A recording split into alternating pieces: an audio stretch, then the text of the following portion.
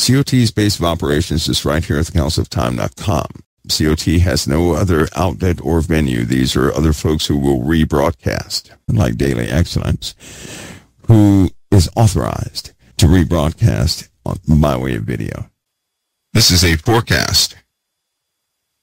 Never quite did this before with you guys, but you should already know about the storm.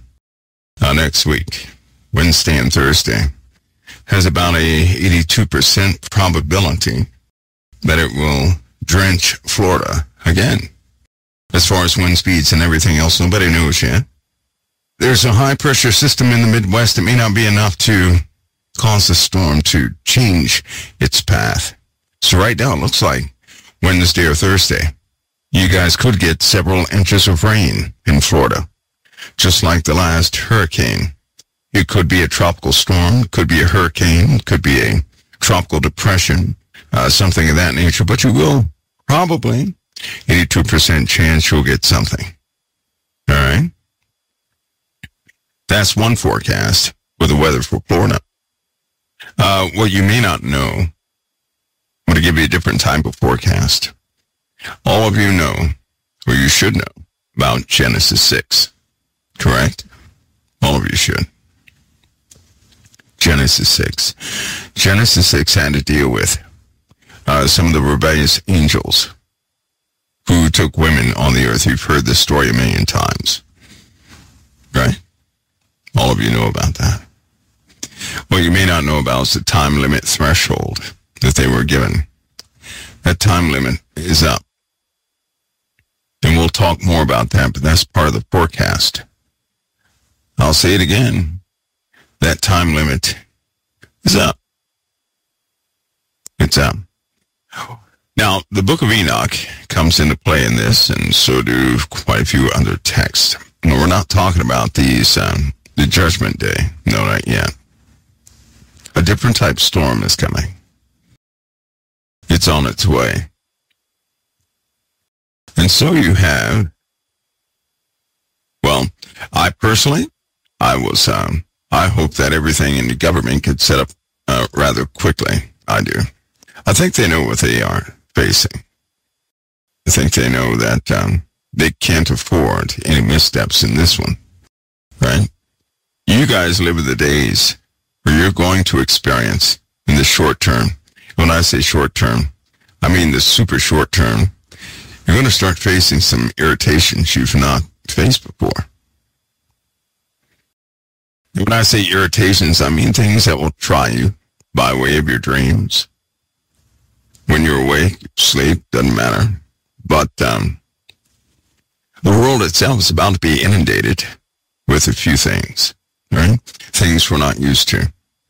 And why it may seem a little off kilter right now. It is quite the, it's something you really need to consider. Right? So this forecast, what I'm about to tell you, is quite obvious. That we all knew that someday we'd be dealing with great opposition, unconventional opposition, right? Unconventional opposition. And I'm not talking about militaries and things like that, no. I'm talking about something else that's going to upend the war machine in a big way. In a big way. I know that many people, right, have never entertained this. But the sad part about it is this, it's already starting to happen to certain people. It's starting to become intrusive already. It's almost like nothing is waiting. Things are becoming quite bold, right? Quite bold. And it's going to be a problem. Now, I'm not going to say they won't, but I wouldn't expect any authoritative or combined word on this because the subject is just too taboo. And it would just unhinge too many people. But we know in the Bible during the end days, not at the very end where the judgment is, but before Christ comes back, we know some things take place. We know that before Jesus comes back, right? this world is going to be in a little bit of distress. This is before the return of Christ. In fact, I need Matthew 24 to help me with this, to put everything in context. And the reason why is because, listen, no one in their right mind would ever hope or wish for some of the events that we speculate about, right? Nobody in their right mind would ever hope for that. Well, hopefully they would not hope for that. Because in the Bible it says only a fool would ask for it, right? Nevertheless, we happen to be born in those days. And again, if a baby is born inside of a prison, and all they knew was the prison, they would not call it a prison. They would call it home. They would call it home. So I need Matthew to help me out with this. Christ gave us enough. He really did. I think it's a blessing. Things have not been disclosed too much. I really do. I think it's a blessing. And the reason why is because there's no way a person can function normally with a type of full disclosure. It's just not going to happen. That is held within the hands of certain individuals and groups. And it's a good thing they separated that security clearance from governmental security clearance, because right now, even the president, vice president, whoever, they don't have access to that. They have public security clearance. They're elected officials. They to date, now it may not be that well, I don't believe anybody can change that clearance category. They can't do that. There are a few levels above what any president would ever have. There are groups for very good reason that have cut that off. Let me go to Matthew 24 if you guys want to join me there. I'm going to read this quickly. Of course, in Matthew 24, the disciples asked the Lord 3 specific questions. 3, right? He sat upon the Mount of Olives, and the disciples came unto him privately, saying, Tell us, when shall these things be, and what shall be the sign of thy coming? This is very important. What will be the sign of thy coming? What will be the sign of thy coming? Right? So they wanted to know what? When will these things happen? Number 1, what's going to be the sign of your coming? Number 2, and of the end of the world. What's going to be the end of the world? Now remember, the sign of thy coming. That means if a sign of his coming has not been given, he's not coming. There's a sign that precedes him. So let me continue. He said, Jesus answered and said unto them. Now keep in mind, this was written 2,000 plus years ago. It was not written yesterday, 2,000 plus years ago. I know a lot of people like to put this off, and that's natural. But this was not written yesterday. This was 2,000 plus years ago. And Jesus answered and said unto them, who is he speaking to? His disciples. His disciples sat with him on the Mount of Olives privately. So he's not talking to a large group. He's not telling this to a large group. He's telling this to his disciples privately. That's something else very important you have to remember. Jesus answered and said unto them, Take heed that no man deceive you, for many shall come in my name, saying, I am Christ, and shall deceive many. Now he's talking to his disciples privately. He's not talking to everybody else. He's talking to his disciples. He's very direct to his disciples. He says, And ye shall hear of wars and rumors of wars. See that ye not be troubled, for all these things must come to pass. They must happen. That's why listen, it doesn't mean sit back on your couch and relax. That's not what he's saying. He says, and you shall hear of wars, real wars where people die, right? Like the billions who have died in the past, and rumors of wars, more wars to come. You're going to hear of this. He said, see that ye be not troubled. Don't have a mindset like these things are not supposed to happen. They are supposed to happen. They are supposed to happen. All right? So keep that in your mind. They are supposed to happen. See that you be not troubled. For all these things must come to pass. They must take place, but the end is not yet. The end does not come with the wars. The wars will never cause the end. Are you starting to get it? The end is not yet. That is not the end of the world. Men fighting each other is not the end of the world. It must come to pass. Okay? You guys got that? For nation shall rise against nation, kingdom against kingdom. And there shall be famines and pestilence and earthquakes in diverse places. All these are the beginning of sorrows. Well, all this stuff began 2,000 plus years ago. It did not begin in the last 500 years. It began 2,000 plus years ago. That was the beginning of sorrows. Okay? See, if a person is born like right now, they were not born in World War I or II, so they don't know about it. To them, the world is this playground.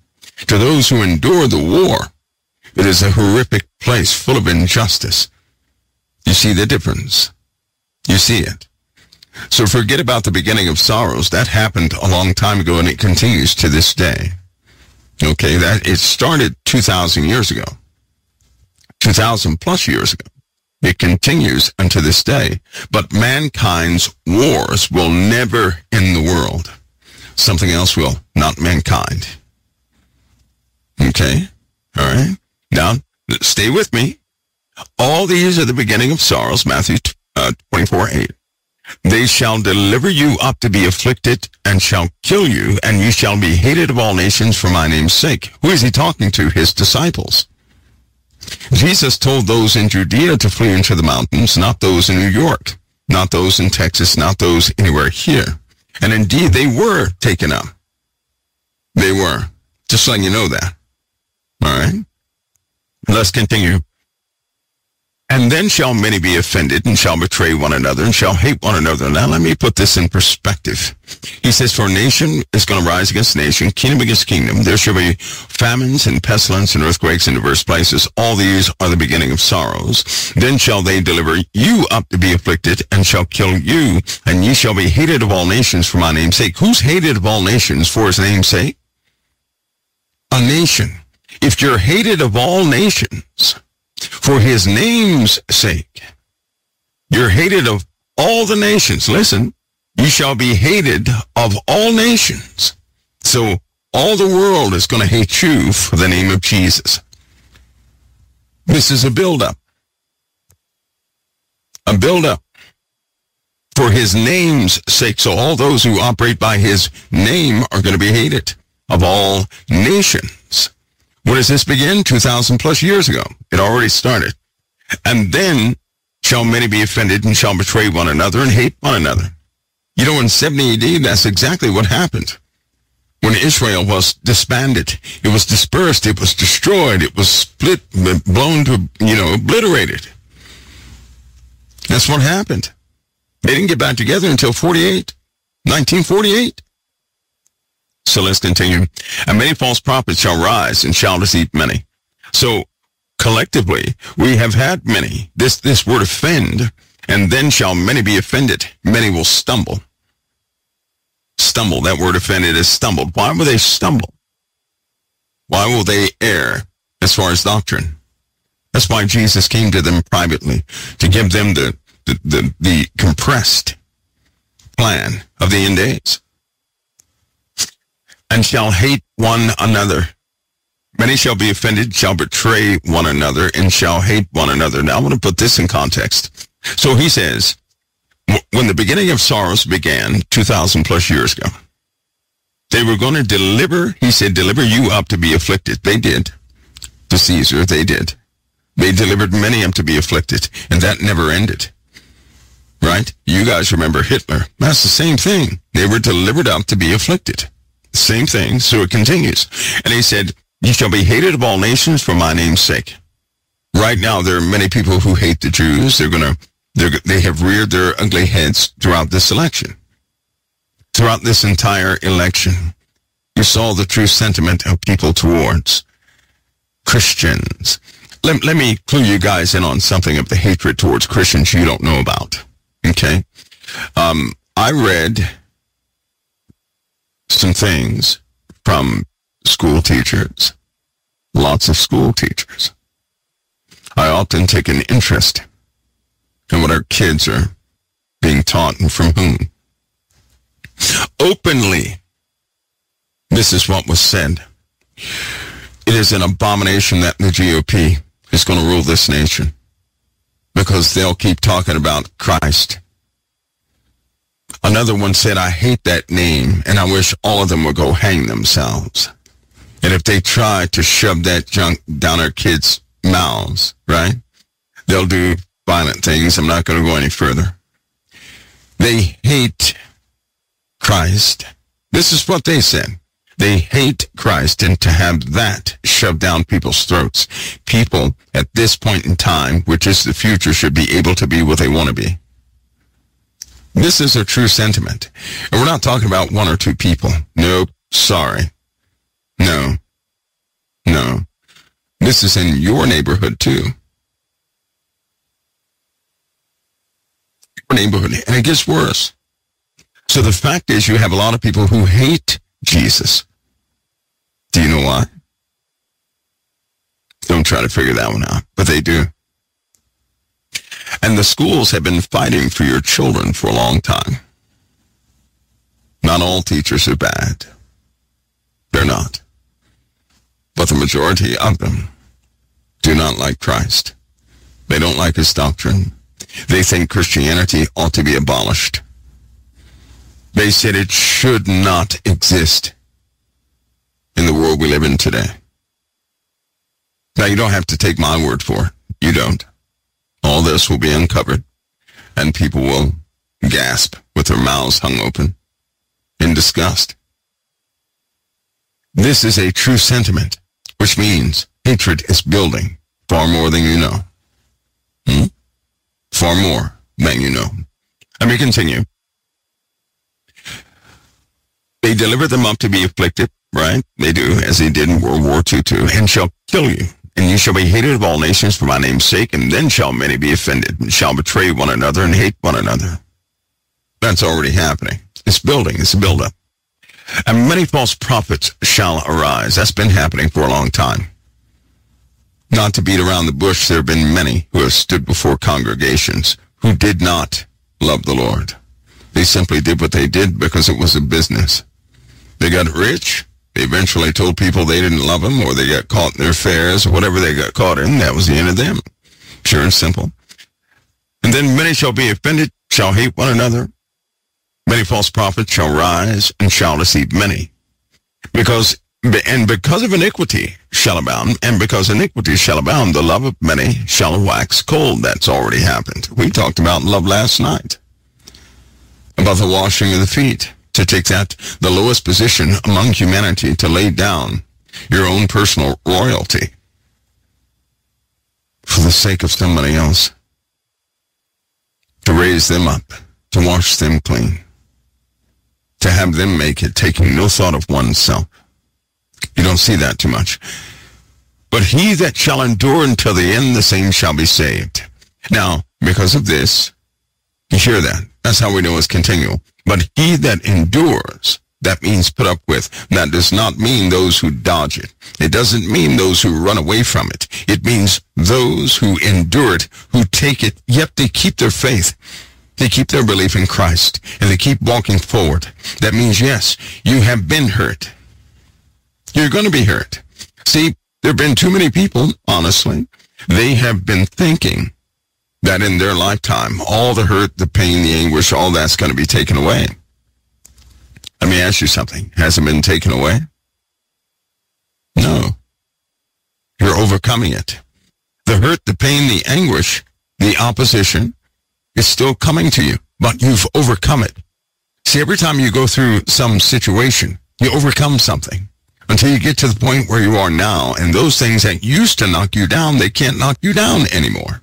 They still happen, but they have no effect. Do you see what's been happening?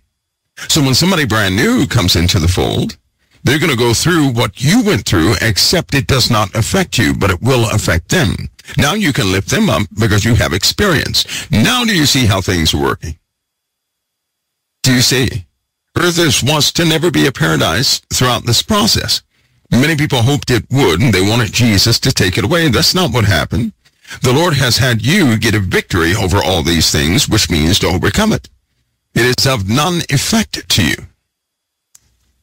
You see that? All right, let's continue. But he that shall endure until the end, the same shall be saved. Whoever does this, Whoever endures until the end, whoever does not give up, whoever does not faint, they're going to be saved. Why?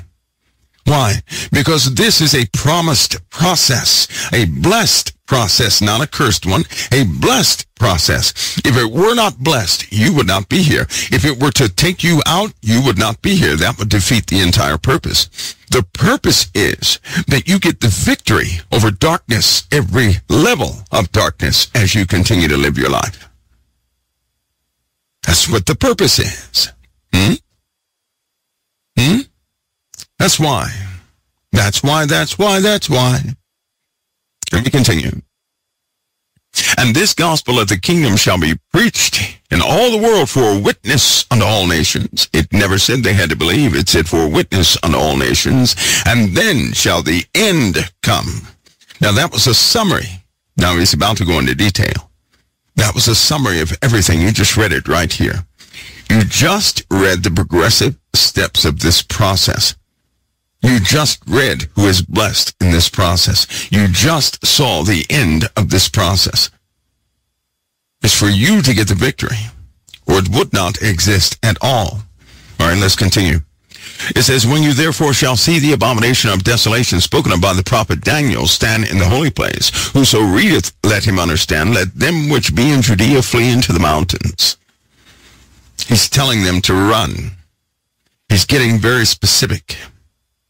Very specific. Let him which is on the housetop not come down and take anything out of his house. Let me pause. You know what that means? Do not get stuck by materialism. You know the movies where somebody says, ooh, I gotta save my photo album, and they never come back. Somebody who says, oh, I gotta go get my dog, and they never come back. Somebody who says, oh, I gotta go get this lamp, and they never come back. Jesus, for the first time, is telling them to run. You know what that means? The only time the Messiah would ever say to run is if God says run. And God will only say run when he has declared something he will not repent of. You guessed it, the indignation of the Most High. These be the days of vengeance. He will not turn away from it until he is fulfilled, until he finishes what he declared so many thousands of years ago. Let him which is on the housetop not go down to take anything out of his house. Neither let him which is in the field return back to take his clothes. And woe unto them that are with child, and to them that give suck in those days. You hear that? But woe unto them that are with child. Wait a minute. I thought the Lord was going to help everybody. These be the days of vengeance. This is the trial of trials. See, some of you, you don't realize how blessed you've been. You don't. That you're a Gentile. You have no idea. That you're not bound by this. You weren't born with that resistive thing in you that would cause you to not believe in Christ. They have to go through something. Because God declared it. He blinded them for a season. And he must do this before he restores their sight. Oh, but when they see, it's over. Do you hear me? It's over. Now let me continue. But pray ye that your flight not be in winter, neither on the Sabbath day. Who is he talking to? He's talking to those who be in Judea. He's talking about their trip. He's talking about why he told them to run. So he says, don't go back to take anything out of your house. Pray that your flight not be in winter. Woe unto those that are with child, and to those who give suck in those days. If you have a little baby, woe unto you. He says, for then shall be great tribulation, such as was not since the beginning of the world to this time, nor ever shall be. It's going to be the worst time there ever was. Daniel chapter 12 is talking about that very time. You'll be here in the U.S. or wherever you are. This is the indignation that happens specifically in Israel. Nations come against Israel. All nations do not come against Texas. All nations do not come against India or China. All nations will come against Israel. And except those days should be shortened, there should no flesh be saved. No flesh means no life. there shall no flesh be saved. But for the elect's sake, those days shall be shortened. Remember when the Lord said he's going to purge his vineyard? Remember when he said he's going to bring great trouble upon his land? God said this. He will bring great trouble upon his land. God said this. He will bring great trouble upon his land. That he will purge his vineyard. But he'll keep back a third. Remember that? And they will be washed. They will be purged. They will be made white. But there's going to be much murder and mayhem in that land. Better get ready for your eyes to see this. Because he has not come back yet. He's not come back. Not yet. He's telling you the steps within that summary he just gave you. And he has not come back yet. What do you think in the Bible it says? That day shall not come, lest there come a falling away first, that man of perdition be revealed. The man of perdition must be revealed. He's the very one that sets up the abomination of desolation. He's the one that does it. Daniel chapter 11. We read that all the time. And arms shall stand on his part, and they collectively shall pollute the sanctuary of strength and take away the daily sacrifice. You will see it. Now, you're not going to be in Israel. You won't be there. But you will see it. You will see it. Let me continue. Then listen, and except those days should be shortened, there shall no flesh be saved, but for the elect's sake, those days shall be shortened. The days are shortened by God's own mouth when he purges his own personal vineyard.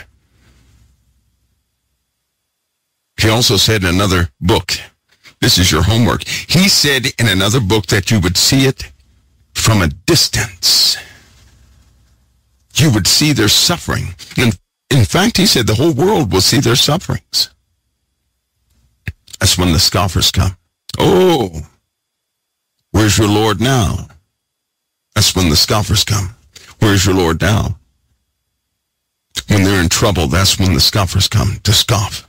Where's your Lord now? Where's your Lord now? Let's continue. Now remember, is this happening in New York City? No, the same way the Holocaust did not happen in New York City. It didn't happen in New York City. It didn't happen in Texas. No, that's not where it happened. It didn't happen in the USA. No, that's not where it happened. Let me continue to read. Then if any man shall say unto you, Lo, here is Christ, or there, believe it not, don't believe it. Why would he say don't believe it? Because he's not here yet. If anybody says, here he is, or there he is, don't believe it. For there shall arise false Christs and false prophets, and shall show great signs and wonders, insomuch that if it were possible, they shall deceive the very elect. Behold, I have told you before. Now, wait a minute. See, a lot of people are looking for someone to show them, demonstrate who they are. Those will be the very ones that fall for the okie dokie. They're going to fall for it. Hook, line, and sinker. Why? Because they're not utilizing their internal confirmation. They're looking for external proof. And the only ones that will give that external proof and start working in the open like this are the false ones. And many will run to them. Anybody who's weak in the flesh is going to run to them, or faith is going to run to them. Anybody weak in the faith is going to run to them. And God is allowing, he's doing this on purpose. He designed it. He designed it. He already told us to walk by faith. He already told us, do not walk by sight. He already told us to be obedient. But people, they still look for the proof. They still look for the proof. My goodness. Let's continue to read. Wherefore, if they shall say unto you, Behold, he is in the desert, go not forth. Behold, he is in the secret chambers, believe it not. For as lightning cometh out of the east and shineth unto the west, so shall also the coming of the Son of Man be. He's giving you an example. Listen, he just said he's not going to be in secret chambers. He's not going to be in the desert. He just said, for as lightning cometh out of the east and shineth unto the west. He said, for as. Come on now, stay with me. He said, for as lightning cometh out of the east and shineth unto the west, so shall also the coming of the Son of Man be. What does that mean? Everybody will be able to recognize the coming of the Son of Man. Everybody will be able to Have you ever went somewhere and you haven't seen somebody in a while, and you see their specific gait? You ever see that? And you say, oh, that's so-and-so. I haven't seen them in a long time. Because you can recognize how they're walking. You will recognize your Lord and Savior when that happens. You will not make a mistake. No one will have to guess. Everybody on earth will see it. Nobody will make a mistake. It is a recognition built into you. The same way you can point at something and say, that's a dog. That's a cat. That's a giraffe. That's a hippopotamus. That same type recognition that no one ever taught you, because you know of animals no one ever showed or taught you about. And that same way that people can recognize lightning from any location, so will you recognize the Son of Man. Remember also, he said, my sheep hear my voice, and a stranger they will not follow. But the ones who go in the secret chambers, the ones who go in the desert, the little groups, they're falling for the okie dokies. He's not coming back in secret. He's not coming back in some closet. He's not coming back just to one group of people. Every eye will see him. Isn't that what he said? Every eye will see him. All right, let's continue. Immediately after the tribulation of those days shall the sun be darkened. Let me go back. Wherefore, if they shall say unto you, behold, he is in the desert, go not forth. Behold, he is in the secret chambers, believe it not. For his lightning cometh out of the east and shineth even unto the west. So shall also the coming of the Son of Man be. For wheresoever the carcass is, there will the eagles be gathered together. You know, back in that day, an eagle was only a predator. Do you know that? It was a predator, bird of prey, a feared bird of prey. Do you know that? Do you know that? It was a bird of prey. Only in modern times have they taken an eagle and somewhat, blew it up, lifted the thing up, made it majestic and a representation of peace. It wasn't that in the old days. It would kill the sheep and everything else. It was a predator. It would take children. It was a predator. It was a predator. So wheresoever the carcass is, what's a carcass? What is that? What is the carcass? What is he telling you about? He's telling you about Jerusalem again. He's doing it again. He's telling you about Jerusalem, specifically about Jerusalem. He just told us that the worst time in history was taking place. He just told us that. He just told us those in Judea flee into the mountains. He just told us don't go back to take anything out of your houses. For the worst, what did he say? What did he say? What did he say about this day? How bad is this day? Oh, he said it was bad. For then shall be great tribulation, such as was not since the beginning of the world to that time, no, nor ever shall be. It's going to be the worst time in history. You better believe it's going to be a lot of stuff there, right? For wheresoever the carcass is, there will the eagles be gathered together. Birds of prey surrounding Israel, reveling over what they did, the beast and his armies, his multiple armies. Immediately after the tribulation, this is Matthew 24:29, immediately after the tribulation of those days, the sun shall be darkened, the moon shall not give her light, and the stars shall fall from heaven, and the powers of heaven shall be shaken. Now, you can also read this in the book of Isaiah, the same thing. You can also read that in Revelation. When you have all those together, the sun being dark and the moon is not giving her light, and the stars of heaven fall to earth. You can read all that in Revelation. They're primers. Actually, they're in 6 specific books. Primers. Right? And then shall appear the sign of the Son of Man of heaven. There it is. Remember at the beginning they said, when are you coming back? What will be the sign of thy coming? They said. Number 2, the second question, what will be the sign of thy coming? Matthew 24:30, he says, and then after the tribulation of those days, not before but after, he said, and then shall appear the sign of the Son of Man in heaven, and then shall all the tribes of the earth mourn. Now, you ought to highlight that. All the tribes of the earth mourn. That's another primer. We've never gone over this in COT, but that's a primer. You would not believe how many times that's in the Bible. And it gives you a remarkable pinpoint something I can't discuss right now. But then shall all the tribes of the earth mourn, and they shall see the Son of Man coming in the clouds of heaven with power and great glory. You see that? You see it? So let's rehearse this. Let me pause right here. So when you back up, the worst time on the earth has already happened. The beast has already been on earth. But here he comes, as promised. You know how some people say, well, the Lord doesn't come back until the very end. That's not true. That's not true. That's not what the Word of God says, right? You know how a lot of people say, well, I'm not going to be here for this trouble. That's not biblical either, though they may not be here because we're not promised tomorrow. There are a lot of Christians who are already gone. They're already with the Lord. How about that? Already with him. They beat us to the punch. We're the dodos left back here to finish our process. We're the ones that have to endure until the end, not the end of time, until the end of our race. You guys got that? To the end of your race. To the end of your race. There are billions of Christians who are already with the Lord. They're already finished their race.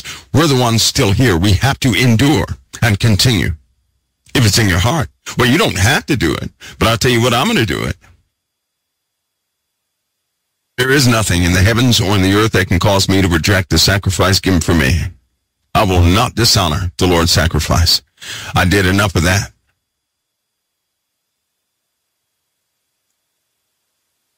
And then shall appear the sign of the Son of Man in heaven, and then shall all the tribes of the earth mourn. Now, let me stop. Why would all the tribes of the earth mourn? Don't you know? Come on now. Don't you know? Somebody knows out there.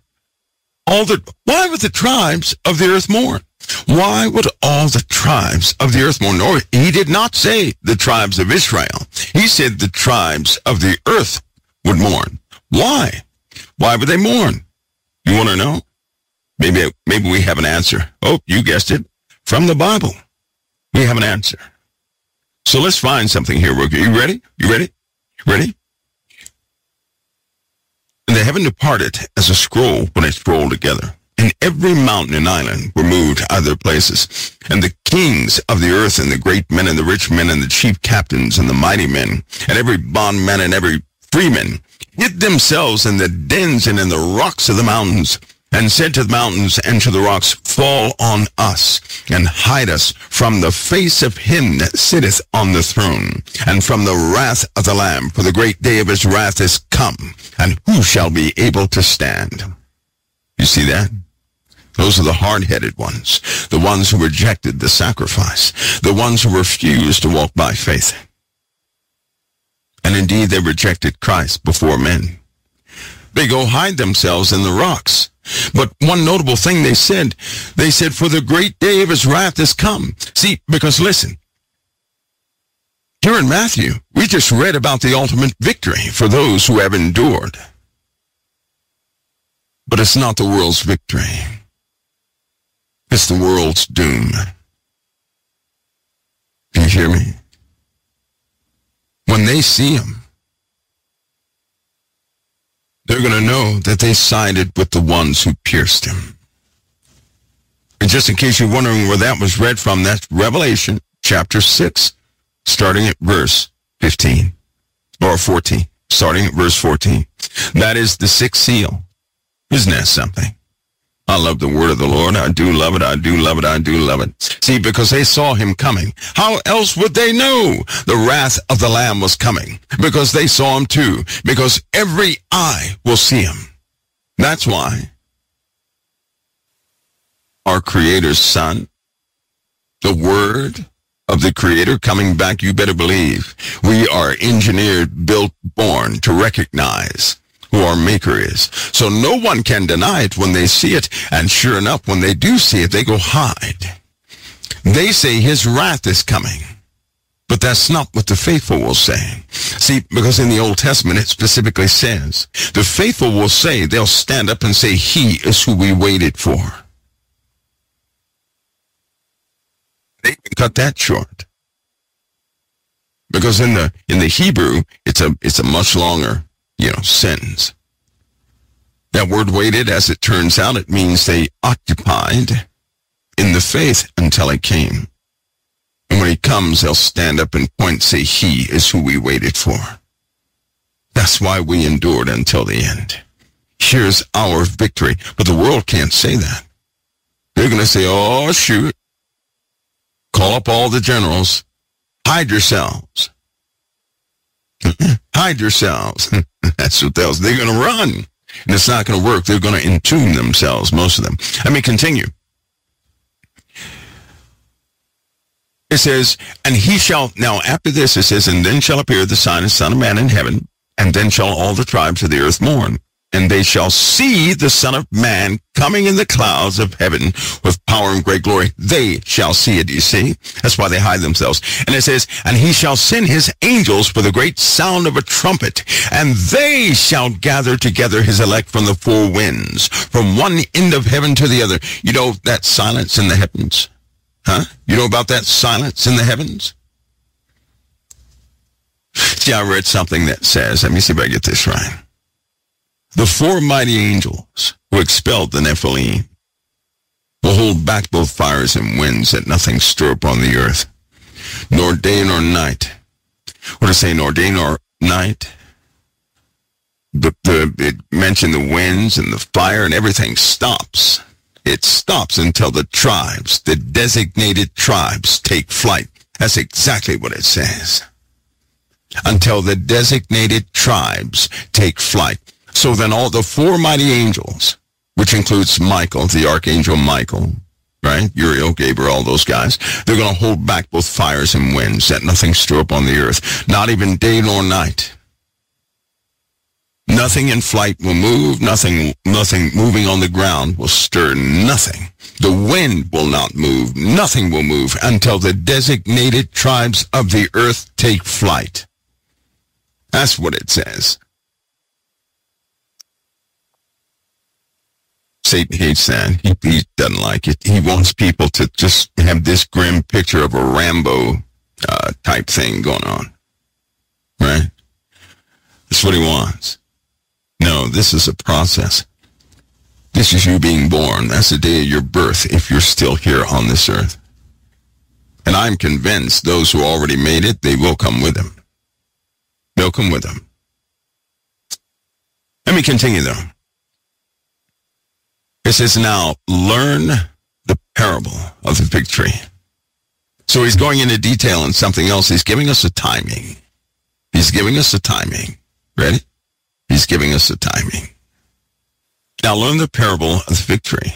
When its branch is yet tender and putteth forth leaves, you know that summer is nigh. Somebody wrote that down. You know they stole that in 1998.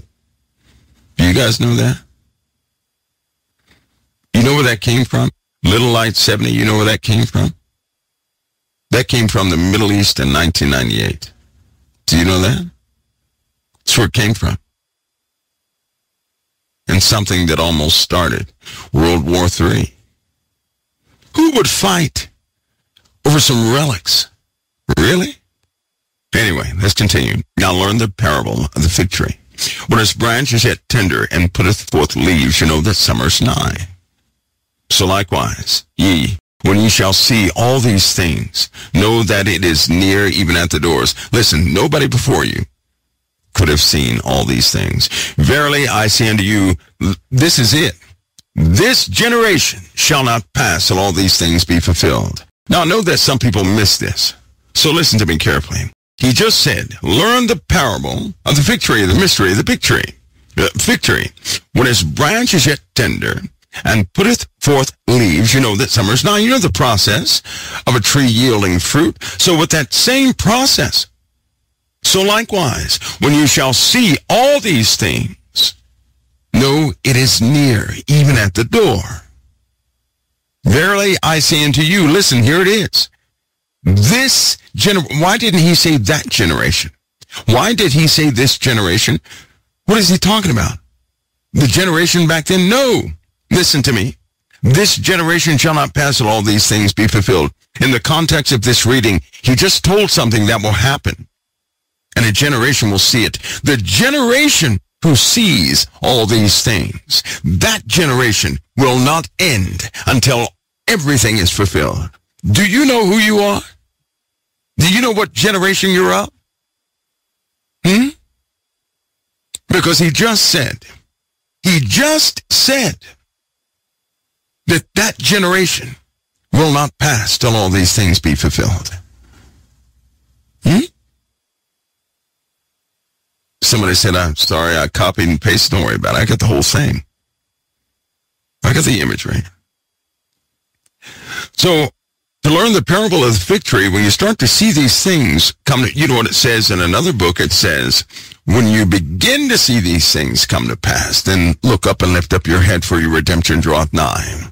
And he says, he's marking the generation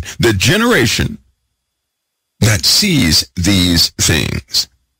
Whatever generation that is, that specific generation will not end until all things be fulfilled. Do you guys know how long this generation is?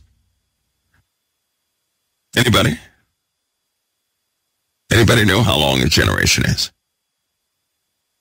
I know a lot of people go to the numerical system in this, but something happened in the New Testament. Listen carefully, listen carefully, listen carefully. A generation is the time it takes for a person to be born and have children. That's a generation. That's what a generation is. And you would notice by the count in the Old Testament and the count in the middle and some of the end books, the transitional books going into the new, the count of a generation alters.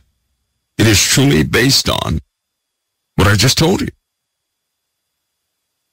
You have the means to go find out how long this is. Now, it still does not give you a precise anything, but it will tell you what season you're in. And it will let you know that this season, when it's up, everything is up. When this season is gone, everything is gone. And it just so happens you're born in that season. Why else do you think you were born with prophecy in you? Why else do you think you're drawn to revelation? You're not you know what? Those who came before us were terrified of revelation. They didn't want anything to do with revelation. Why is it that our generation, that's all we look at? We know it's coming. We have no placement when the world is at peace. Why is it that most people are looking for absolute paradise and peace on the planet? But if it ever happened to us, if it ever happened to those who were called, right, us, we would have no placement. No placement whatsoever. Why do you think you were built with that in you? Can you deny that you don't have that in you? Can you deny that you're not drawn to the book of Revelation, that you're not drawn to prophecies, that you're not a stickler for the end times events? See, when they started saying doom and gloom, that was Satan's attempt to try and put you out. That was his attempt to try and shut you up. And when that happened, let me tell you what you never told anybody. Can I do that? You didn't tell anybody this. You didn't write about this. I'm going to tell you anyway. You tried it. You tried to be like every other Christian out there. You tried it. You didn't tell anybody. Nobody knew what you were doing, but you tried to be just like them. And it did not work out for you. You felt dead inside, didn't you? Huh? How many almost just died inside? How many? How many?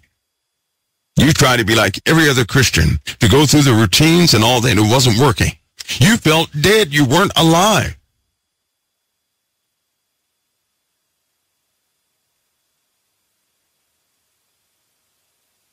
You didn't write about that one, did you? You didn't tell anybody that secret, did you? But that's what you did. You tried to emulate the church you saw. And you ended up almost losing yourself. You did. Because that's not your natural calling. You're almost like rebels. You can't let prophecy go. When everybody else forgets, you don't. When everybody else's mind is on something else, you're still thinking about it. When everybody else has let the New Testament go and let Revelation go and let the prophecies go, you're on them. You're always looking. You cannot help it. That's built into you. That's built in. That's been since you were since I was little. I did not see the world like everybody else did. I saw people saying, oh, it's going to be a beautiful place. You know what was going through my little head? They have no idea what they're talking about. I used to hear people say, oh, it's going to get better. And I was screaming inside, no, it isn't. It's going to get progressively worse and worse and worse and immoral. I said that at the age of 6. I told my parents it's going to get immoral until everything collapses. Till everything is gone. Till everything is consumed. And then everything will be consumed. I was 6 years old when I said that because I never saw the world like anybody else. While everybody else was jumping around doing all that stuff, I said, what are they doing? They need to prepare. That's when I was young. This world has gotten progressively worse. I mean worse. I mean bitterly worse. And every time they say, well, it's going to get better now, it gets twice as bad.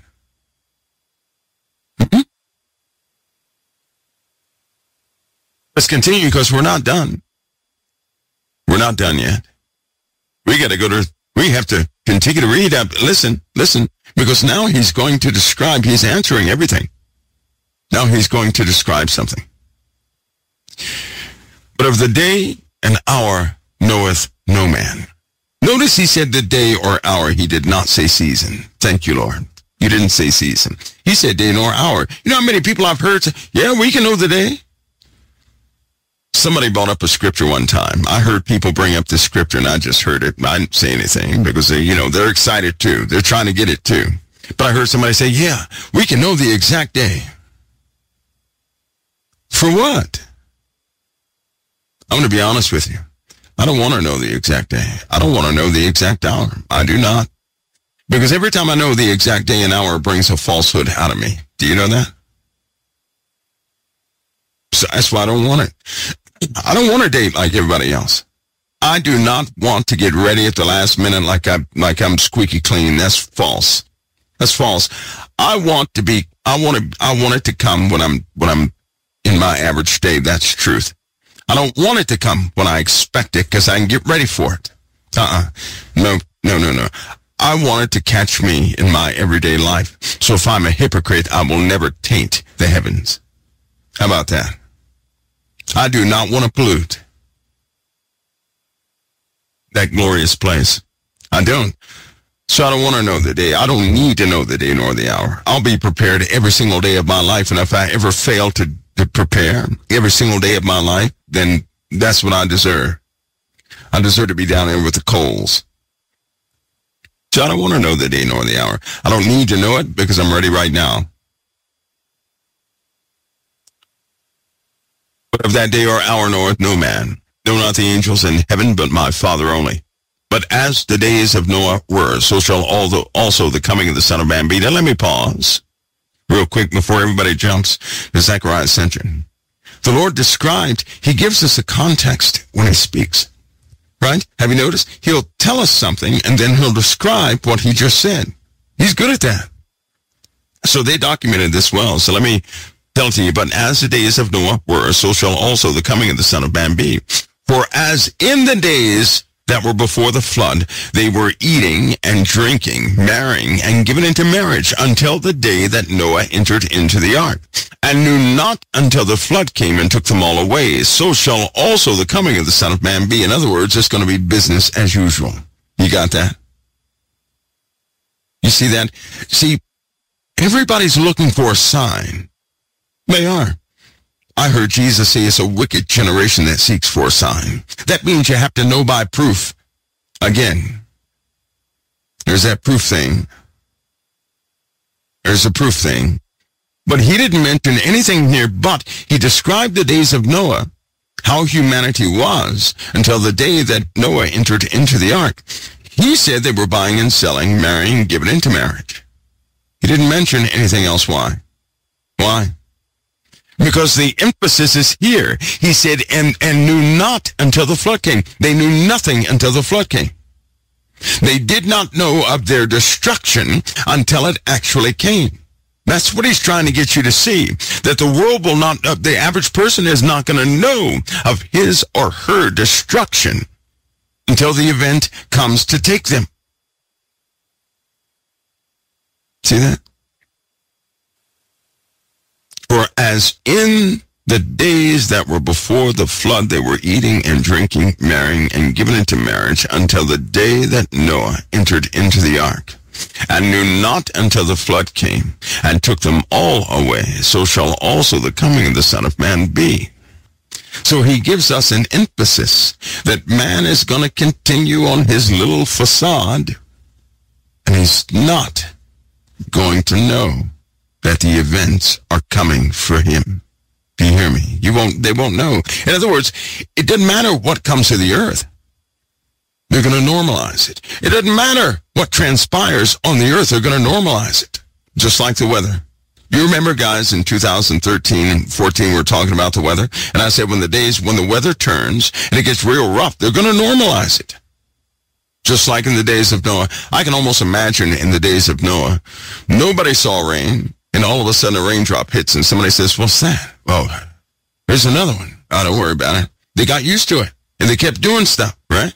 And then it really comes down. They say, oh, it's really coming down now. This never happened before. Don't worry about it. We'll go to higher ground. And then the water raises up and they continue to go. Oh, don't worry about it. We're going to continue to go to higher ground, right? Same thing. They continue to do it. They continue to normalize. All the volcanoes going off, earthquakes, everything happening in the world. Be careful. Don't let them normalize you and make you think that all this stuff is normal. Oh, it's normal, right? For little tiny children to change their gender. That's not normal. Oh, it's normal for people to watch nudity all over the place and just not even be offended. That's not normal. Or it's normal for people to curse in their everyday language in the church. No, that's not normal. That's not normal. None of it's normal. Yet they normalize things, don't they? Satan is very good at that, to cause people to continue to accept abominations as a normal way of life. It's not normal. It is not normal. People have been severely desensitized to righteousness to the point where they cannot see it. And now you know why it says, and they knew not till the flood came and took them all away. So shall also the coming of the Son of Man be. It is not normal for all these kids to go missing. That's right, it's not. But people, where's the outcry of that? You know, I see people giving protests only when things interrupt their beer time, their liquor time, right? Their wallet or bank account. There are grotesque things happening on this planet. I mean grotesque. It is so grotesque. People used to ask me, Mike, why don't you... I was the person with no emotions. That's who I was. That's how you can always tell who knows things. They have bags under their eyes. They're not smiling. Everything is serious, and people always tell them to lighten up. You can't lighten up when you know about certain things in this world. I'm sorry, you cannot do it. That's why you better thank God he has not allowed you to see all of what you wanted to see, because you would not be able, you couldn't live a normal life. You couldn't. You couldn't. If you knew, just in America, if you knew about the starving people in America, there's no way you could smile. No way. Somebody asked me this, well, why don't you run for office? Because I would never smile. I would be twice as sick. Smile would be fake. I don't fake smile. I don't fake hug. I don't do anything like that fake. If I don't mean it, I'm not going to do it. I won't. I won't even help a person if it's fake. Do you know that? If it's fake, I'm not doing it. I will not do it. Because you have a lot of that going on. You don't even know if a person is authentic in their love for you. You don't know that because of all the fakeness. You don't know that. You don't know.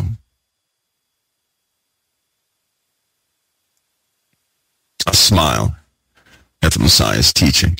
A smile at his correction. A smile at that gesture. It's called the sacrifice. That tops everything. But I'm full of joy. I'm not depressed. I'm not sad. I'm just somewhat serious. That's all. Listen. So they knew nothing until the flood came and took them all away. So shall also the coming of the Son of Man be. Now do you get it? The coming of the Son of Man, the atmosphere in the world at the coming of the Son of Man will be just like that. They will normalize it. It's going to be business as usual. People are still going to get married. People are still going to buy and sell. See, a lot of people think there's going to be this big collapse. Right? Now listen, I'm going to know something here for you real quick. Before the coming of the Son of Man, Jesus just told us the world is going to continue as usual. Yet, he warned his own people they're about to go through the worst time that ever was since there was a nation or would be again. Doesn't that tell you something? He warned Israel, this time is really going to be on your heads. But the rest of the world, because they're so immoral, they'll never see any indication that the Lord is coming. They will not know the seasons. They're going to be the ones that say, well, time has been like this since the beginning, and it's going to continue to be this way. No one's coming back. See, that's when Satan speaks, when you're depressed. That's when somebody calls you on the phone and say, well, why are you into that Revelation stuff? No one's coming back. All of you have someone who spoke that in your ear.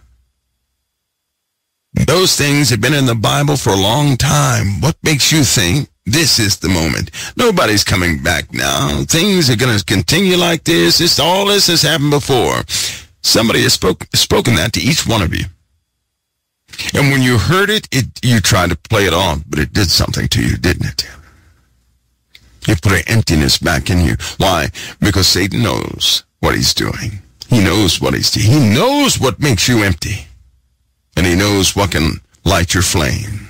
He knows what he's doing. So you might want to know what you're doing. In the Bible, it says, be careful how you hear. In other words, be careful what you allow to enter into your heart. Everything you hear with your ears goes by way of the mind. If you meditate on it, it's going to trickle down to the heart. When it's in your heart, it's in you. And out of your mouth, stuff will flow. If your conversation is negative, you've taken in too much junk, and it's not God's stuff. If you took in what your father said, you would never speak negative. But if you take in what the devil says and what he inspires to be said, you're going to always talk negative. You're going to be just like Doubting Thomas. When Jesus said, well, we're going back to Jerusalem. Well, we might as well all go back and die. That was him. That was him. Just full of negativity. Yet the Lord tolerated him too. But out of the mouth, right, comes the abundance of the heart. If your conversation is about negative junk all the time, stop feeding on negativity. You're going to stop feeding on negativity. You got to back away from that. Because what it will do is become a disease in you. You won't even know it, and then you'll start spreading it to other people. You won't even know why people don't want to talk to you. You won't know. You'll say, well, I don't know what I did. Woe is me. You won't know that you're damaging people by your negativity. And it'll become a daily thing. A daily thing. You can change that. You can alter that. You can end that anytime you get ready. You just have to make up your mind to do it. Stop letting negativity enter in. I can hear anything, but you better believe not everything enters into my heart. I can hear everybody's story. I do not permit everything enter into my heart. You hear me? I hear some pretty bad stories. The Lord taught me early to put things in context. There's some things you can handle, some things you cannot. When somebody throws something on you that you can't handle, you better tell yourself, nope, you can't handle it. It's not within your power. It's not yours. Don't sit up for 20 days worrying about it. It's not yours. You cannot keep it. You can't do anything about it. That's when you hand it off to Christ. Whatever he assigned you to do, he's given you power to effect change in. If he's giving you no power to change something, it's not yours. Remember that. You'll be okay. Remember that. So when somebody comes to you with a sob story, but you have no power to do anything about it right there in that moment, give it to Christ. It's not yours. Don't let it enter into you and you fester on it and take responsibility over it. Don't do that. Don't do that because it's not yours. Sometimes people think Jesus has disappeared. You don't think the Lord knows about that? Because you know what you'll do? That's when people normally say, oh, I need you to pray quick. You can't come in here and demand that somebody pray quick and they don't know anything. Prayer comes from truth. Truth. You don't come in an emergency, oh, pray quick, trying to direct everybody. And no, that's not sincere. The person doesn't even know what's going on. You don't know if they care or not. I'll tell you something. When I found out Jesus prays for me, that's who I need praying for me. My intercessor. Is he not the intercessor between us and God? Yes, he is. You didn't even know it, but your Lord and Savior is praying for you right now. He has a standing prayer over your life. You're going to tell me that somebody here on earth, their puny prayer is better than his? I don't think so. Don't get upset when somebody won't pray for you. Just understand that your Messiah has already prayed for you and the situation nobody knows about but you and the ones you know about. See, because when people say, oh, you pray for me, and then they get mad because they won't, all you're doing is venting. You're just expressing darkness to everybody. So when you're crisis, you can become darkness itself because you begin to blame people. I've seen this happen too many times. That's why at funerals people end up fighting. Bitter. I mean, it's just awful. Awful. Nothing that we invite Christ into should have any type of darkness in it. Darkness and light have no fellowship one to another, and the Lord certainly has no fellowship with darkness, so darkness cannot exist in the presence of the Lord. So that means we are the ones in error. We've got to learn to fix these things, to honor the Messiah, to invite his presence for real, not throw a show on and then get angry because that means his presence was not there. There's only peace in the presence of the Messiah. Only repair, only healing.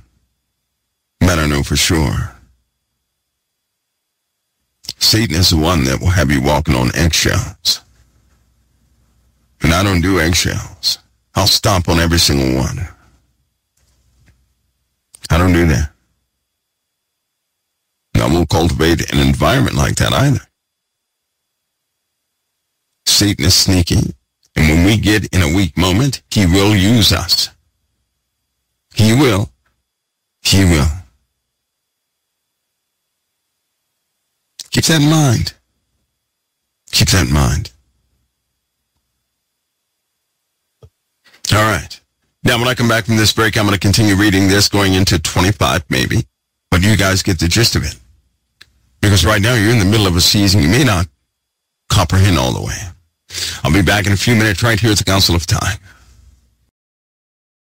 Let us continue. Let's get back to it. Let's get back to it, shall we? All right. So where we leave off? Okay. So they knew nothing till the flood came and took them all away. So shall also the coming of the Son of Man be. Then shall two be in the field. One will be taking the other left. Now notice how he did this. He just told us about the days of Noah. Follow me on this. He told us that the season, when he comes back, the world's going to be doing business as usual, right?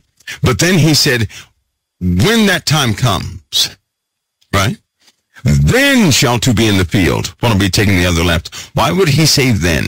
Why would that say then? It's giving you an order to something. It's giving you an order, right? Listen, because what did we just see? We just saw. He just told us about the coming of the Son of Man. He just told us that everybody's going to see him. He just told us. And he just told us when the season was. It'll be like as in the days of Noah, when they were buying, selling, marrying, giving into marriage until the flood came and took them all away. So shall also the coming of the Son of Man be. He just told us about that. Then after all that, right? After that, after you see the sign of the Son of Man in heaven, then shall all the tribes of the earth mourn, and they shall see the Son of Man coming in the clouds of heaven with power and great glory. And he shall send his angels with the sound of a great trumpet, and they shall gather together his elect from the four winds, from one end of heaven to the other. And then he tells us the generation that sees all these things, that generation will not pass till all these things be fulfilled. He says, but of the day or hour knoweth no man, not the angels in heaven, only my Father, right? Then he goes into this days of Noah. He says, so no one knows the day nor the hour. He says, but, just like the days of Noah were, so shall also the coming of the Son of Man be. They knew nothing until the flood came. You know what that means, too. If they knew nothing until the flood came, they didn't want to hear anything about Christ. Oh, here we go. We're in this time right now. They didn't want to hear about the end of days.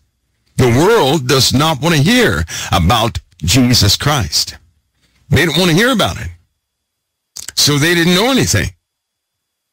He says, and in that time, so you'll see the sign, the Son of Man coming in the clouds. I'm trying to emphasize this.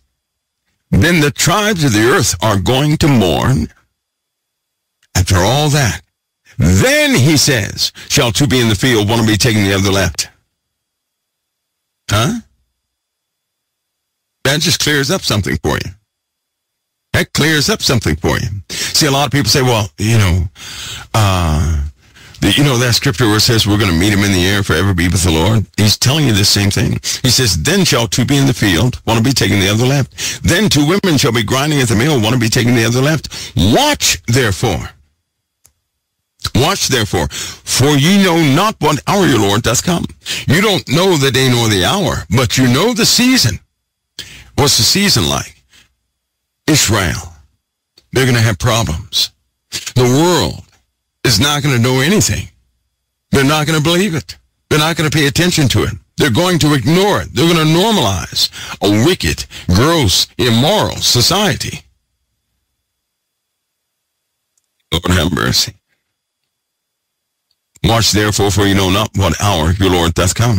But know this, that if the good man of a house had known what watch the thief would have come, he would have watched and would have not suffered his house to be broken up. Who is the thief? Jesus is the thief. If the good man of a house would have known in what hour, he says, or in what watch the thief would have come, he would have watched and would have not suffered his house to be broken up. He just told you to watch. So he's giving an emphasis. You are the good man of that house. You're to be on your P's and Q's because you're in that time. That's why he said watch. He would have never said watch if you were never going to be in those times. But he said watch. You know what watch means? If you're watching for a thief to come, you're prepared for a thief to come. You're also prepared to handle the thief. In this case, Jesus is the thief. He's coming in an hour we don't know of, just like a thief. A thief does not come by your calendar. A thief is not going to call you up and say, I'm going to be there 9 o'clock, midnight on the 12th. No. A thief will specifically try to get there when you don't know he's coming in the first place. So the Lord says, watch He said, watch therefore, for ye know not what hour your Lord doth come. But know this, that if the good man of a house had known in what watch the thief would have come, he would have watched and would not have suffered his house be broken up or robbed. Therefore, be ye also ready, for in such an hour as you think not, the Son of Man cometh. Why does he keep saying we're not thinking of the right hour? I'll tell you why. He gave a lesson one time, and he told us how our minds work, how the seed of the Word of God is taken out of our minds. And he mentioned the riches of this life, the cares of this world. That's what he did. When you're wrapped up in world affairs, when you're wrapped up in your day-to-day life, sometimes you're not thinking about this at all. You're preoccupied. When people have problems, when things are going on and this, that, and the other, you're not thinking about the Word of God. When fights break out or pressure is too high, you're not thinking about the Word of God. So he's saying to you, watch. Watch. And I'll say it again. If you're watching for a thief, you're ready to handle the thief. So if you're watching, he just said it. He said, therefore, be ye also ready. Be ready. Now, that's curious, because listen to me. You can prepare for anything, but you don't know if you're going to be ready or not. In this case, he's telling you to be ready. Oh, boy, he took it a step further. He's telling you to be ready. That means you're going to need every moment on earth that you have. Every day you're on this earth, every hour of every day is needful for you and I. If it were not needful, we wouldn't be here. Do you hear me? See, if we finish our race, we've completed everything, and we're already gone before this ever takes place. Him telling us to be ye ready, be ready? Oh my, he's telling us we need every moment in life. Hear me. We can't waste a moment that we're given. Certainly not foolishness. Not in bickering. Not in any of those things that normally get people caught up. Where they get overly involved in something else. And they start, well, if you're not watching, you're doing something else. Here it is. Therefore be ye also ready, for in such an hour as you think not, the Son of Man cometh. Who then is that faithful and wise servant? I hope that's me for my household. Who then is that faithful and wise servant whom his Lord has made ruler over his household, to give them meat in due season? Blessed is that servant whom his Lord, when he cometh, shall find so doing. So that's being ready. Did you catch that? Giving meat in due season. Somebody said, explain verse 40. He just did. He said, then shall two be in the field, the one will be taking the other left. Two will be at the mill, the one will be taking the other left. That segues off the scripture when the Lord says when he comes, you're going to be changed in the twinkling of an eye. You're going to see him, then you're going to be changed. Same thing in Daniel chapter 12. When Michael stands up, the prince which stands for the children of Israel, then the dead shall rise first. And those who are alive will shine with the brightness of the firmament, right? The dead will rise, some to everlasting life, some to everlasting contempt. But those who are alive, right? Those that are wise, or those who had the gospel, those who believed, those who kept the faith, they're going to shine with the brightness of the firmament. They're going to be forever changed. And you hear this mentioned all throughout the Word of God. That's what that means. So he's just giving you yet another explanation of that one. Another. Let's continue to read. Therefore, be also ready, for in such an hour as you think not, the Son of Man cometh. Who then is that faithful and wise servant whom his Lord hath made ruler over his household, to give them meat in due season? Blessed is that servant whom his Lord, when he cometh, shall find so doing. In other words, you don't want him to come and you're relaxing, doing nothing, your mind blank, checking out a movie. You guys see what I'm saying? See, people try to make it okay. Like it's okay not to think about the Lord and go and just, do something. No. Christianity is your citizenship in the kingdom. You know what that means? If Christ is in your heart, you're always about your Father's business. And what is the Father's business in this detrimental time? It is the salvation of souls. It is the encouragement to the saints. You're about your Father's business. Let's continue. So, he says, verily I say unto you, that one that's blessed, whom his Lord, when he cometh, shall find so doing what? Giving meat in due season. Right? That one. He said, verily I say unto you, that he shall make him ruler over all his goods. That's an inheritance, joint heirs with Christ. Let's continue. But, and if that evil servant shall say in his heart, my Lord delayeth his coming. Now this is so hard for people to get sometimes. Do you remember when I told you that someone whispered in your ear that the time is far off, it's not coming, things have been going on like this from the beginning? That's a prophecy, by the way. We see the contrast of two types of servant, a good servant and an evil servant. Now, the good servant is watching and is ready. The evil servant, follow me on this, but and if that evil servant shall say in his heart, my Lord delayeth his coming. So that means an evil servant in his heart does not believe the Lord is coming anytime soon. Now, let me share this with you. When you were prosperous in the world, when you had your thing in the world, you were in no rush for the Lord to come. It's only when your world fell apart and the pressure came, you said, Lord, come quickly.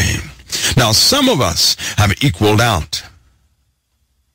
We don't need the pressure of the world to put us in that mindset. So no matter how good the world is, we'll always say, Lord, come quickly. In other words, we're ready because we're in servitude. But every day that we're given, we're thankful. So you'll never hear certain people like me, you'll never hear me say, I'm done, I'm ready to go right now. I'll keep that in my thoughts. I won't say it out loud. My point is, when you're about your Father's business, you're grateful for the time he's given you to do his work. But you know he's coming one day and he will take you, and that's fine too. So whether you be on earth or be in heaven, you still get to serve the Lord or be with the Lord. You see that? When we start saying, listen, this is why some of you don't like me for this statement. Because I asked one day, I said, how many are tired? Many, I'm tired. You're tired because you didn't get your way. See, when a person is tired, they're done with servitude. Do you hear me? They're done with the job. A person is tired when they don't want to work anymore. But I told you something else, didn't I? I said that people were tired because they didn't get their way in life, because it wasn't working out the way they wanted it to. And I gave them a key. Stop living life. Stop living life to cause it to be what you want it to be, and live your life unto the Most High. That way you're taking no thought about tomorrow. And you'll say, whatever comes, comes. But I'm in servitude to the Lord until he takes me home. And even then, I might try to serve him. Because I'll tell you now, he'll have to fire me. Lord, don't fire me. Don't do that. You guys see my point? I'm so passionate about that because that's a very dangerous statement. To say that you're tired means you're done. Anybody who's ever been employed, we know what that statement, I'm tired, means. We know what that means, don't we? And all of us have said it. All of us have said, oh, I just wish the Lord would come. Listen, I've repented one time because I said that too. I said, Lord, why am I here? I will never in life ever say that again. Nope. Nope. He gave me a year-long answer. You don't want that. You don't want it. You do not want that. A year-long answer. Nope. You don't want that. No. You don't want that. You don't want that.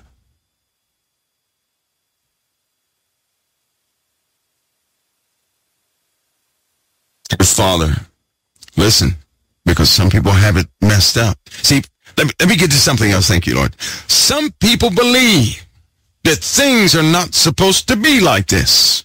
Oh, I'm standing up now. See, you made me stand up. I might break something. Some people believe that somehow life is not supposed to be this way. You're wrong. See, that's where you're wrong. If you're believing life should be some peaceful something, or it's not the right way, of course you're going to get tired. You're going to think something is broken in the world. Nothing is broken in the world. This is your Father's design. Let me remind you of something. In the Old Testament, and go look it up, God said, I created the good and the evil. Uh-oh. What?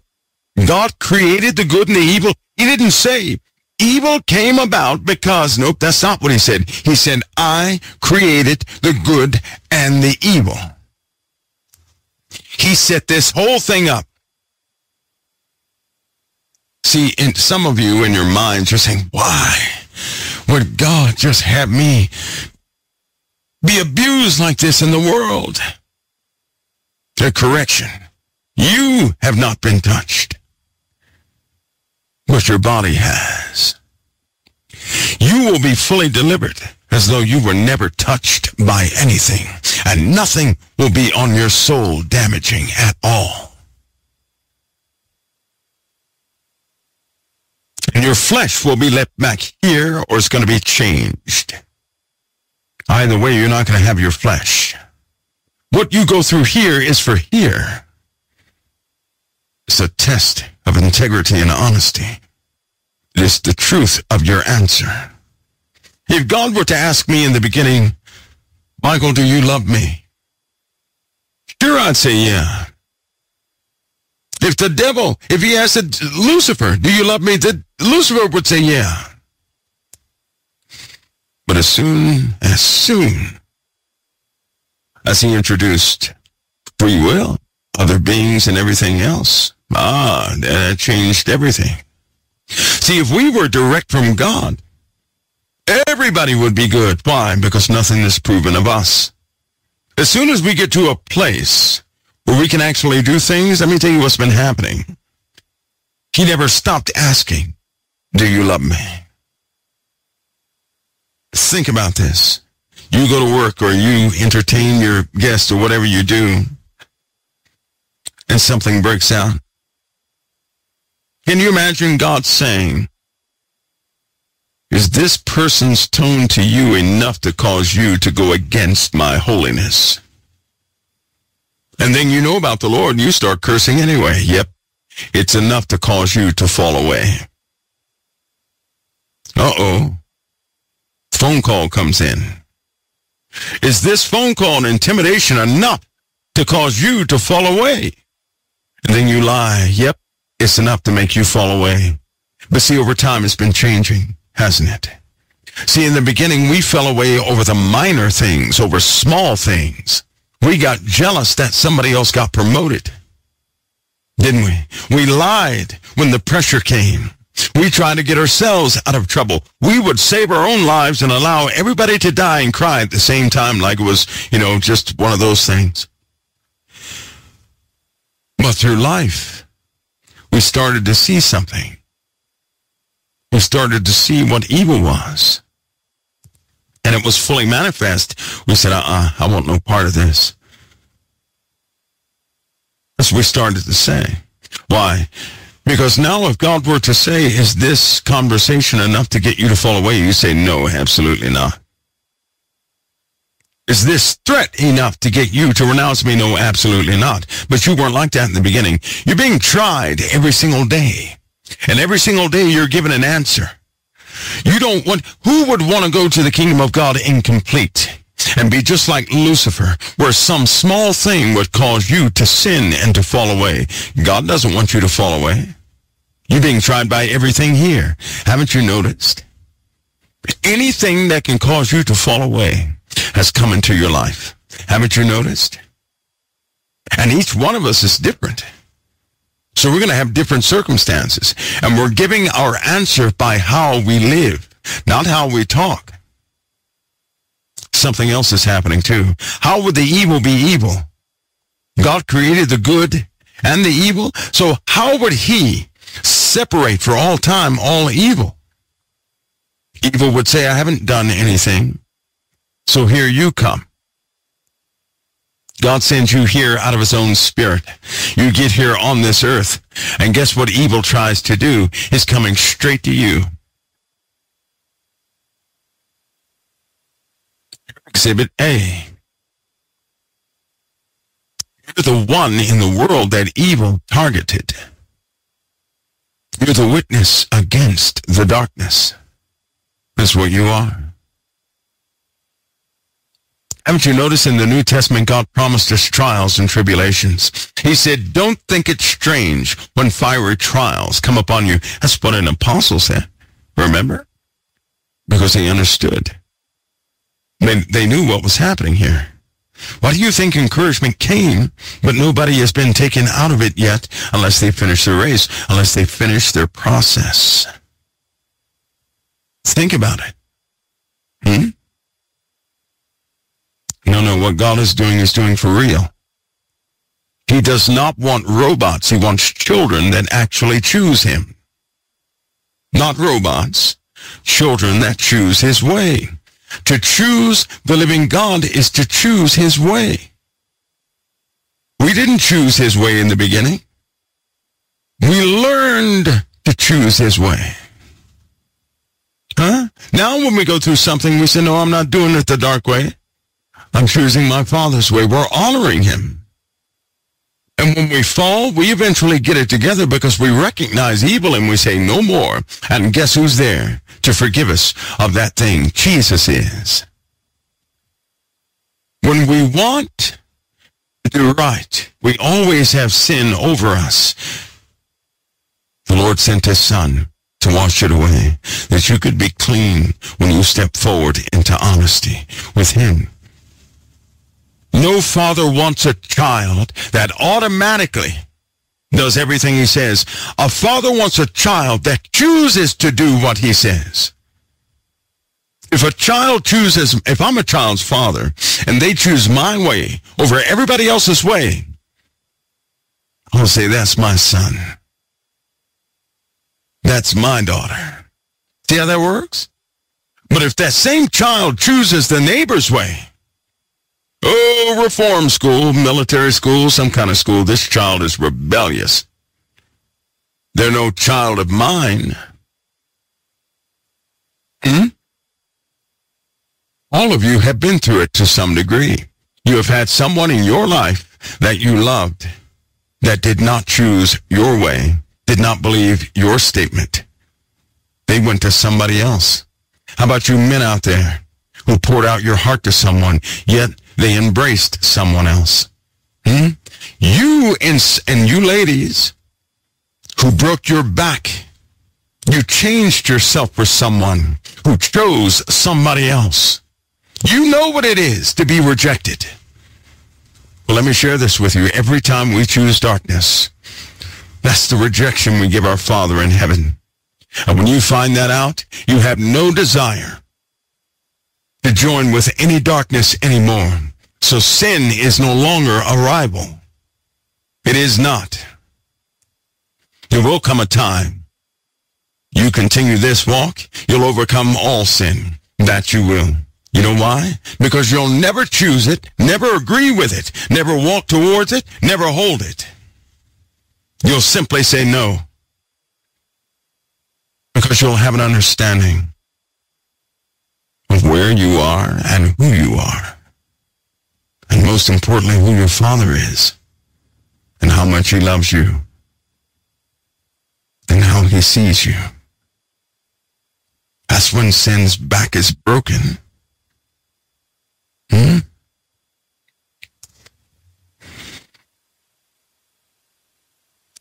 Anyway, at the beginning before I went off on that tangent. That's why saying I'm tired is no good. Hopefully you see that. Hopefully. Let's continue. But and if that evil servant, now remember, this is the one that's not watching, but and if that evil servant shall say in his heart, my Lord delayeth his coming, and shall begin to smite his fellow servants. Isn't that something? Anybody who says the Lord has delayed his coming, they always end up hurting their fellow servants, doing something against their fellow servants. In other words, if any of us were to ever say the Lord's not coming back anytime soon, we're either depressed, defeated, something's going on, we're just not in the right placement yet. And that's one of the first things that happens. But and if that evil servant shall say in his heart, my Lord delayeth his coming, and shall begin to smite his fellow servants, and to eat and drink with the drunkard. Who is the drunk? Who is the drunk person? Huh? Those who sleep in the night. That's in another section, but we're not of the night that we would sleep in the night. Those who sleep in the night, that means sin. We're children of the day, not of the night. Just so you know that. But they eat and drink with the drunkard. The Lord of that servant shall come in a day when he looketh not for him, and an hour that he is not aware of. Well, obviously, because when a person says the Lord has delayed his coming, he's not aware of the season. He's simply not aware. So the Lord will come in an hour that he's not aware of, and shall cut him asunder, and appoint him his portion with the hypocrites. There shall be weeping and gnashing of teeth. Even if I were to ever say, well, the Lord's not coming until, another 1,000 years or something, it's because of a very few reasons. Mostly because something may be working out for me in the world, and I choose that over servitude. And I say, well, I did the COT thing, but a better opportunity. See ya, right? That's the evil servant. Isn't it funny, too, when there was a time I entertained that thought partially. No, I entertained that thought. I said, well, the Lord may not come back till 1,000 years, and I felt wrong saying it. That's the funny part. I felt convicted saying it, but I said it anyway, and I was talking to me. But I said that because everybody knows that when you're young and you're thinking about Christianity, when you're not ready to get into the fold, something happens. You start running away from ministers. You start shutting Bibles, like your Bible has eyeballs that can see you right before you do your thing, right? I know some of y'all looking at me like you never did that, but you did. Some of you try to get away from anything that looked like a Bible, like it had eyeballs. How many of you shut your Bible so it couldn't see what you were doing? Come on now, come on. I've seen people do that. I've seen a person burn up his pants. A pastor came around, he put that cigarette in his pocket so quick and it was still lit. Well, you know what happens when it touches material? That didn't work out so good, right? See, there you go. Some people, they thought their Bible had eyeballs.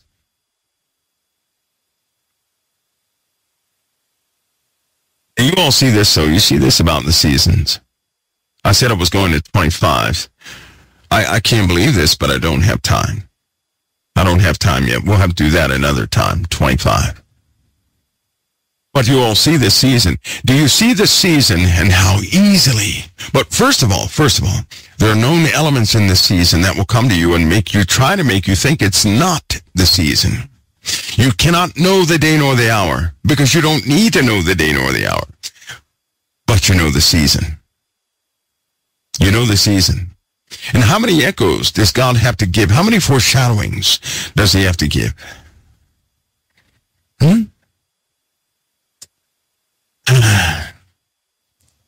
Somebody says, can you update us about space events?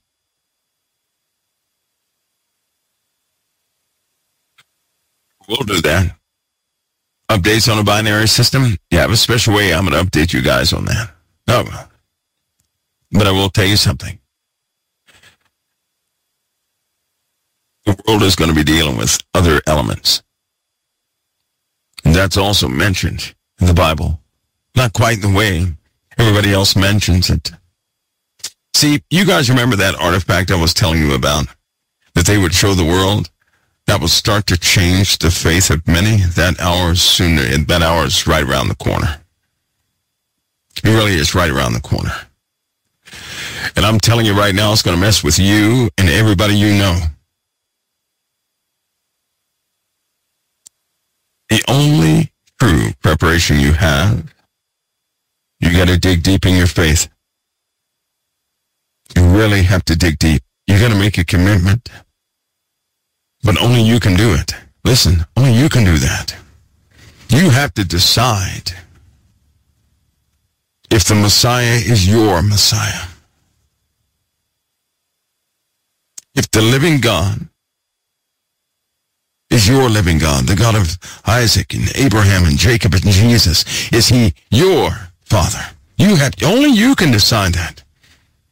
You can't be forced to do it or coerced to do it. It's something you're going to have to choose. Now, you were born with a belief. So there is a promised seal to you if you'll accept it. You're marked to complete this race and to be a child of the Most High, but you must accept it. It will not be thrust upon you. It's something you have to choose. Nobody can make you choose it. It's something you'll have to choose for you. I would say consider it deeply. See, when certain hours come upon this earth, it's going to be all but impossible to turn anybody away from certain things. And when I say impossible, I mean impossible. Do you hear me? A final commitment is coming for all humanity. They will have already chosen one or the other. And there will not be another choice humanity will make.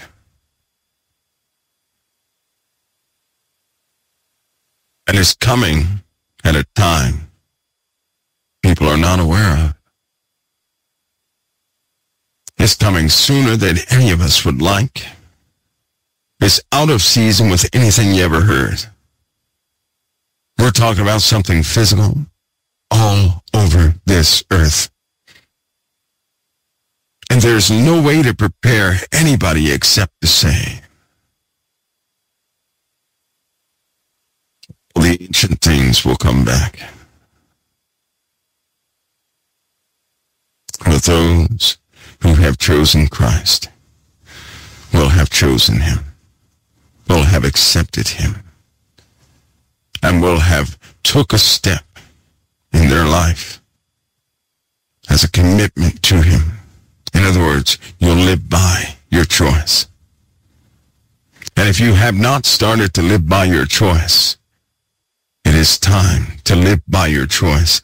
If you made a choice for Christ, live by it. Don't fight with it. Just choose him. And everything you do, choose him. Begin to recognize the choices before you. The Lord said, I set before you life and death, darkness and light. I hope your choice is holiness. I hope your choice is light. I hope your choice is him. Most importantly, I hope that you can recognize it. Now listen, if you can't recognize it, then we here at COT have an extra work to do just for you. It is important that you recognize these things. That's where the work is. When somebody doesn't see it, we have to go to work. The work is for you, so that you can see it. For there's no ambiguity, only clarity. We'll do what we must to present that to you, but you still have to make the choice yourself. We cannot choose for you. And an emulated choice will be easily overturned by what will be unleashed. Please consider it. Please. We're so incredibly close to a point of no return. All the days of folly and everything else, it's going to come to an abrupt halt.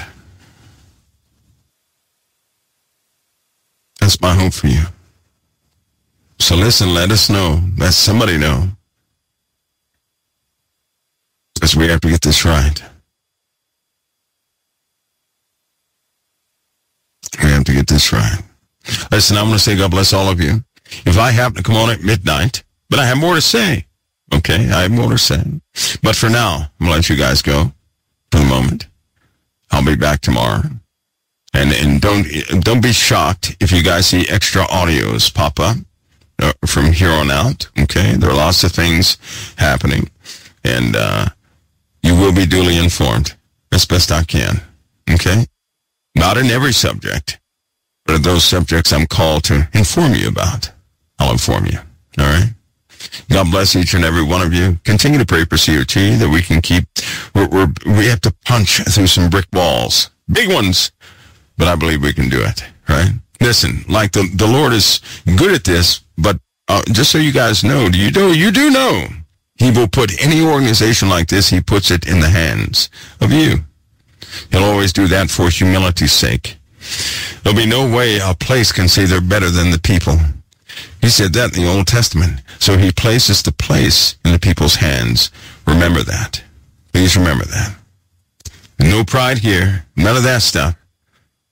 But that's how it works, right? So the day you no longer need us is the day we'll no longer be here. All right? That's how it works. That's how it works. With that, I'm going to say God bless each of you. We have a work to be done. And I hope that you guys will also critique me, right? Because if you're not getting something, you got to let me know. Now, I know everybody has a critique. And I'll go through there with honesty. But I need to communicate somehow everything that needs to be communicated clearly. If you don't understand something, let somebody know. Please let somebody know. All right? So I can adjust things. So you can know. God bless and keep all of you. I'll see you guys next time right here at the Council of Time. God bless.